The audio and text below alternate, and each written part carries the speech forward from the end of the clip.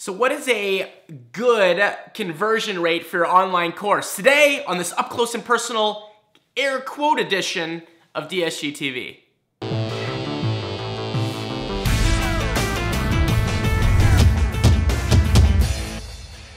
All right, welcome everyone. David Siteman-Garland, aka DSG. So this is a big question that comes up all the time, is people love, comparing to other people and things like that and saying, okay, what's a good conversion rate for my online course? Meaning, conversion rate wise, meaning, okay, this is how many people it went out to, this is how many people bought, what's a good conversion rate? Is it 1%, 5%, 900%? That'd be very good if you had 900%, FYI, and it also wouldn't be possible. Or also, this is not just for selling online courses, this is really for anything that is kind of percentage driven, if you will, with online marketing and online courses and mediapreneurship and things like that. So meaning, hey, is my landing page converting at a good percentage? Hey, is my webinar converting at a good percentage? Or whatever that number might be. So I'm gonna give you the definitive answer right here, right now. And again, I've seen this for years and years and years and years, and this is very, very important to understand because comparing things to other people or even a group of other people is very, very difficult in this industry, and here's why.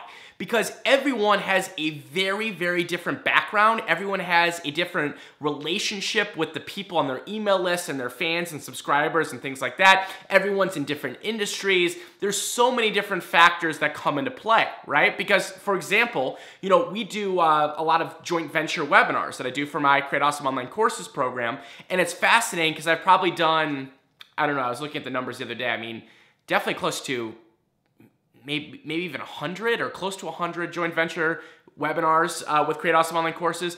And it's funny where you look at, okay, which ones are doing great and which ones didn't do so good. It's really interesting, same presentation, but you look at people's different audiences, it's not always size. It's not always that. There's people that are smaller but mightier. Maybe they have an amazing relationship with their customers and people like that. There's people that maybe have been at this for a long, long period of time. So anything that they do, their audience and their people respond to that. There's people that are brand new, so it's gonna be lower because they're just getting used to this and kind of building trust and building those relationships. These things take time.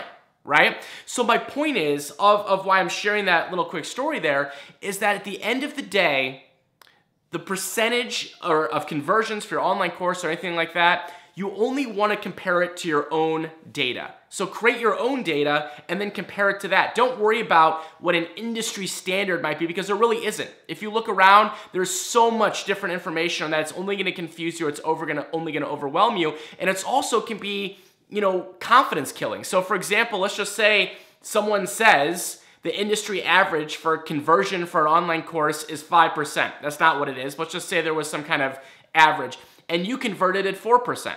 Well, that could be unbelievable and amazing for you. You've got all these new people that you can help and serve and all these different things, but you might be shattered confidence-wise and say, oh my God, I'm only 4%, everyone else is 5% or higher, I'm doing a really bad job. So again, my big recommendation on data, and this is for conversions for your online course and really everything, is to compare it against itself, right? Compare you to you. So get your baseline data when you launch your online course, then when you do your next promotion or your next thing, boom, keep getting more data and trying to improve it. When you do your first webinar, your second webinar, or whatever it might be comparing your webinar to your webinar, right? That's the best way of doing it. So I cannot recommend that highly enough, and just don't get bogged down into that thing. Just focus on the basics, which is serving your customers, getting those people in, helping them get results. That's what online courses are all about. And the rest will kind of take care of itself, right? So don't fret about that. Don't worry about that. Don't think, am I doing good? Am I doing bad?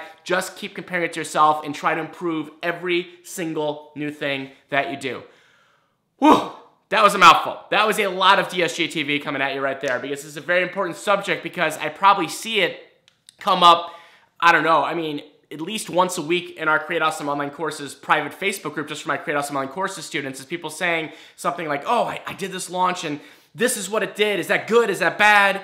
And that's where I wanted to make sure to answer that here in DSG TV. So On the way out, reminder, if you want to get started and you're sitting there and you're like, well, I want to learn how to create, promote, and profit from my own online course, I have an absolutely free training for you at therisetop.com/learn online courses. That's therisetop.com/learn online courses. All right, folks, see you next time on GSD.